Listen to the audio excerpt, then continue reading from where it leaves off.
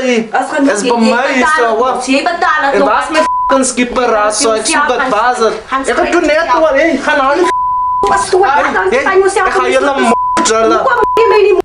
Gaan nou nie skipper, maar nie baie praat. Hey, jy is gewoon sit jou uit, Jay. Hoekom sit jy my nie uit? Sit my nou, ek kan my klere nou pak en loop ek. Bring my f***ing skipper uit. En madam, vanaan soek ek Mrs. Excuse me. Wat is jou story weer? Vanaan soek ek stampmilies en boentjies, hoor. Stampmilies, het jy gesien hoe skyn nie so nie buite stampmilies? Ek waar nie van die hitte nie. Ek soek het vanaan, ne? Verstaan nie my? Vanaan dan kos jy weer lekker tanden nat, ne? En gooi jy vir jou hier op die couch. En looi kyk soos wie kiepie heel dag voor 'n stoofie, mense. Nee, jy gaan nie van my gewoond raak. Ek betaal rent hier, ne? Kykie, ek soek stampmilies en boentjies vanaan. Ek wil niks worry. Worry my. Cameras rolling.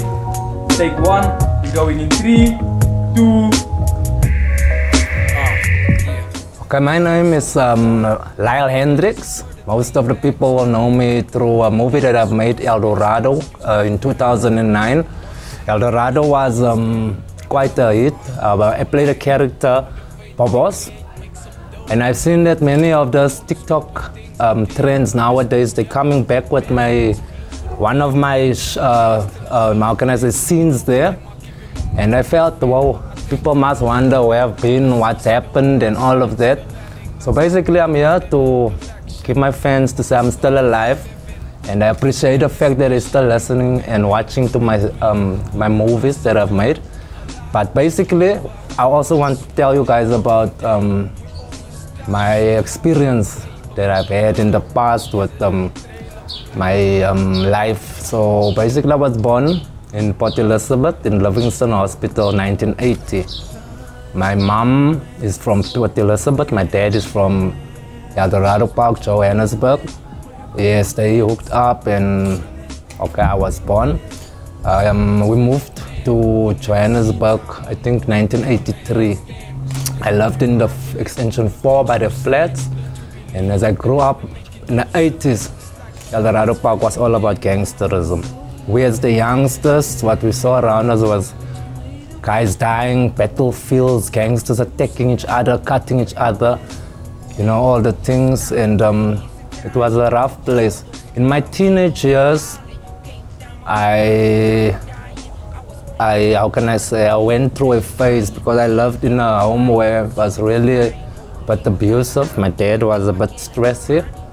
So he used to beat my mom. And okay, I grew up in it, but in my teenage years, once at school, the teacher talked about domestic violence and abuse. So then I started to understand what was happening. And I couldn't actually talk it out. So my mom recommended, okay, if you can't talk, rather write your things. I took the advice, I started to write in a journal, everything, every day in a journal. Eventually I started to get the liking into poetry. Okay, poetry, it was nice because now I could rhyme and play with my friends, say, you know, like Shakespeare. And then when I opened my eyes again, I was starting rapping with guys, you know. So when I was like, when I opened it now, really, I was like already battling people, you know. So it took away lots of the pain that I encountered at home. And but unfortunately, you know, if you have that in your heart, if you're a youngster and you know you can't talk it out, because you know back then and now it's not the same. Because back then if you're a kid, you must be quiet. And when you say you talk anything, it's like you're rude. So for me, it was more, okay, let me put it into all the anger into my music, but it didn't work. So I started smoking weed, you know, became a rebellious kid. Okay, we were average, but the money, I needed more money. So I started to hustle. And I would like put on my school clothes, and then yeah, in my backpack there's no books. I have my car stealing tools in there. But okay, we started to tape decks and everything. Okay, it was alright. Okay, the home things were going on. I would sideline give my mom money. But she kept quiet and everything. Okay, in 99, I decided no, don't want to go to school anymore. My friends dropped out, we were right, you know, it was not now the perfect life. Okay, my mom and dad one day they came to me, they said, listen, Buddha, you must now decide, what do you want? Do you want to go to school or work?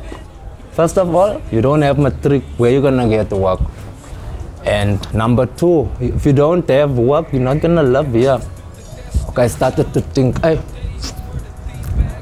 if I steal, because the guys are dying, and me, I don't wanna die. And I thought, okay, the rap, okay, this career, it can't just go on now. I said, okay, now let me go away to my granny in PE. I went that side. Okay, with the rapping, I never rapped in front of a crowd, you know. So PE, when I got there, in a couple of months, I started to DJ. So the DJing allowed me to actually get that confidence to do the rapping in front of people and all of that. And I started to have fans. Back in the days, they had cassettes and things, and people, as I was rapping, you know, like 1 week, 2 songs, then maybe next week 2 songs. Eventually, I rotated it. And then the normal people would like, know the choruses. Hey, okay, now cool. But also the other thing, at the same time, my mom, she got breast cancer. So it was also a bit difficult for me to focus, because I was also, you know, thinking, no, I'm not going back to Joburg. Nope.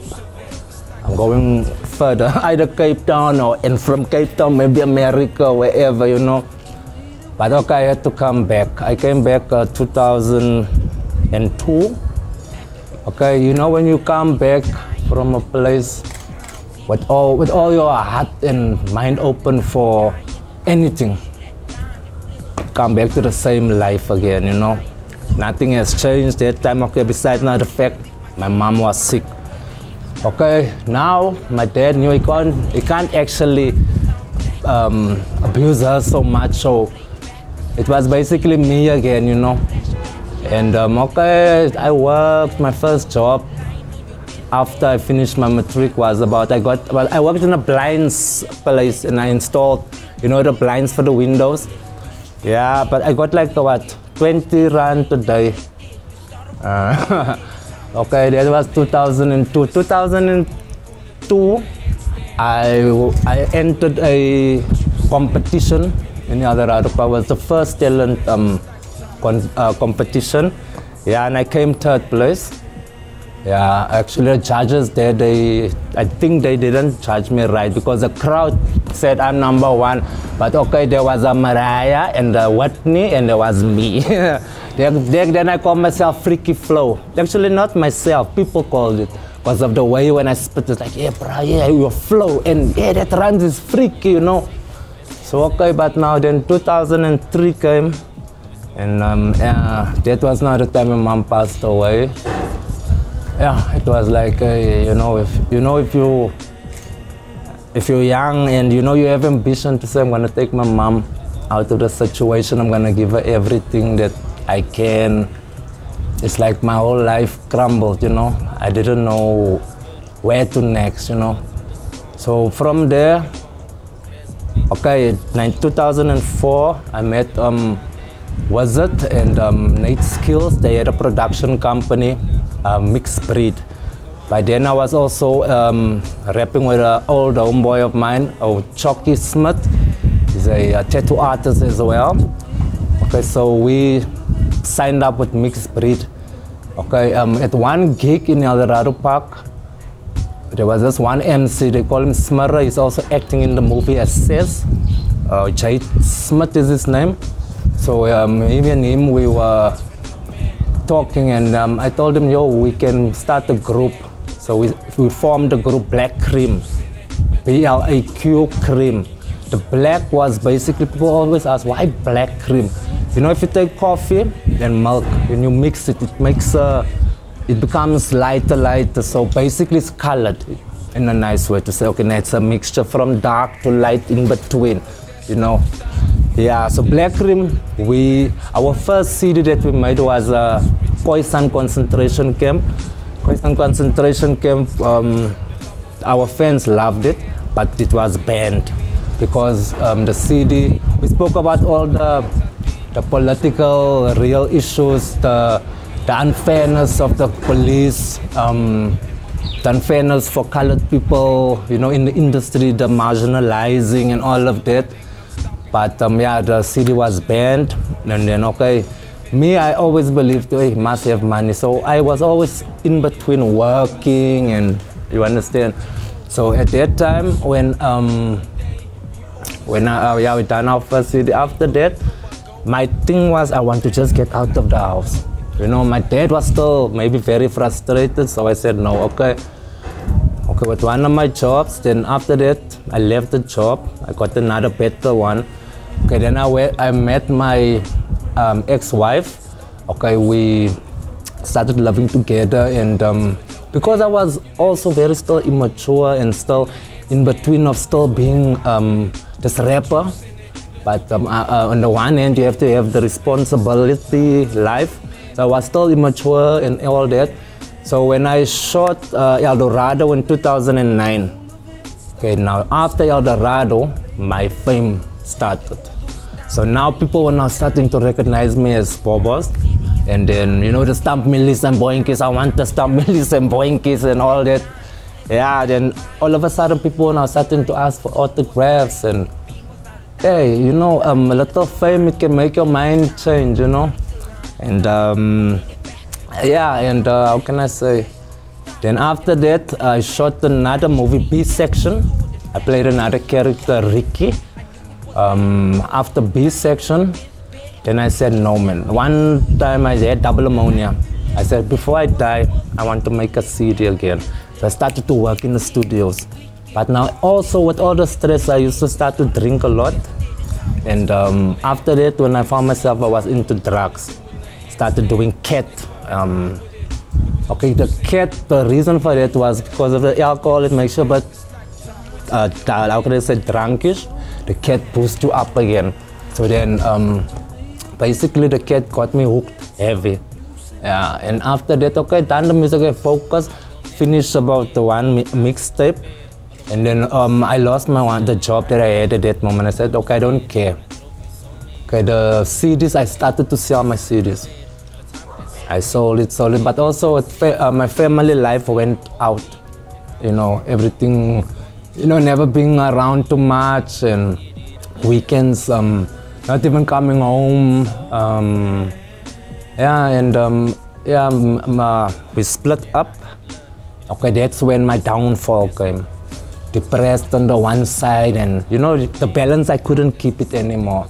You know, people will always say, yo, drugs, I use the drug doesn't use me. Come, I tell you one thing, there's no such thing. The drug, any drug doesn't have a master. The drug is the master. So, as time went, I went so far that I became homeless. I lived in shelters around here, there. I've been into like rehabs in the past, and then, you know, sometimes when you still have, you know, an old, let me say, old, like a weed in your garden that is still there. You can plant how many beautiful new flowers. If you don't remove that weed, it will still destroy that flowers. So that was what happened. I never actually had opportunity to speak out about my past, what, you know. So then I finally said, no man, I needed more encouragement, and I found it through God, you know. God basically gave me the light to see where my problems were lying.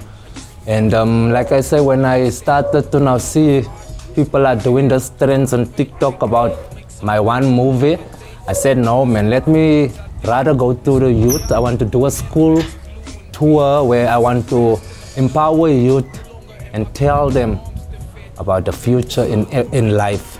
Because like I've seen, people won't understand it, but people will be, especially youngsters, will be able to relate more to a stranger than someone that is close to them.